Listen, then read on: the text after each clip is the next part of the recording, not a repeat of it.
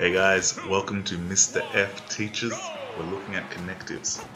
So we should already be really good at connectives right now. So what we're going to be looking at are all the different types of connectives we can use, and then I want you guys to be able to help by writing your own sentences using connectives. So connectives are obvious, we're really good at them by now, they use them to link ideas together. I just want to go through some really good connectives and what we use them for. While we're doing that, watch this little math play, it's pretty great. The first sort of connective we want to look at are adding connectives. And we use these when we want to add more information. And I know you've all used these before, because an example of a couple of these are and, to, or also. Really simple stuff that you should be really good at by now. Now we start to get into more specific connectives. We have sequencing connectives. Sequencing connectives are when we're trying to use connectives for chronological order, or telling things in time. So we might use something like before, next, first, or after when we're trying to use connectives to tell people what order things are happening in. We have emphasizing connectives. So when we use emphasizing connectives, we're using them to highlight our ideas. So things such as above all or in particular. And here's an example, just really quick. Calcium is an important mineral, especially if you need to strengthen your teeth and bones. We have comparing connectives. Comparing connectives are when we compare two different ideas to show how they're similar. And we use connectives such as likewise or equally. Oh, hold on. Yeah. Okay, we're back. Contrasting connectives. We use these when we're trying to show how things are different. So we say whereas or on the other hand. So for example, William the Conqueror led his men to battle on horseback, whereas Harold's infantry fought on foot.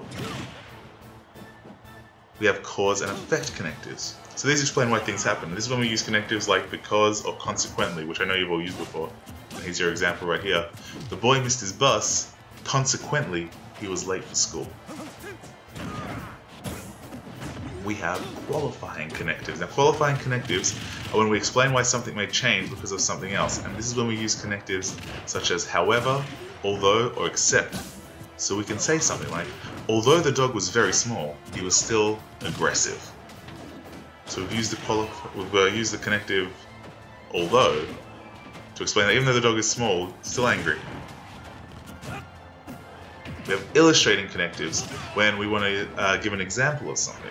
So this is including unlike or instead of. So we might say the cat was small and quiet, unlike the enormous barking dog. We have place connectives.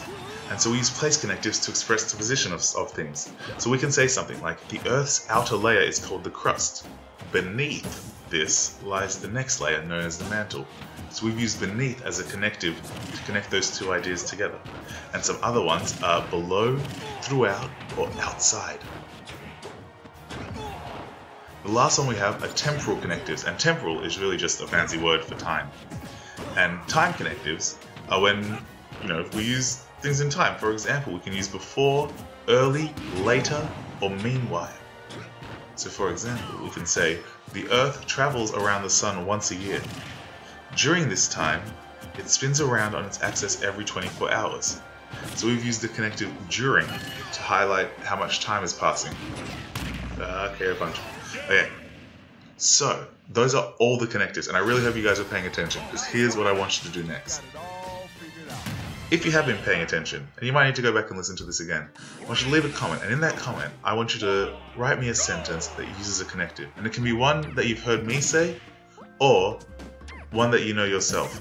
But I want to see the best connectives you can. Don't forget to subscribe and like, just so I know who's paying attention and who's not. I don't know how long I want to keep this going for. But otherwise, watch the rest of this match. It is super short. See my little Mac, the best little Mac in the world, go at it. We'll see you next week.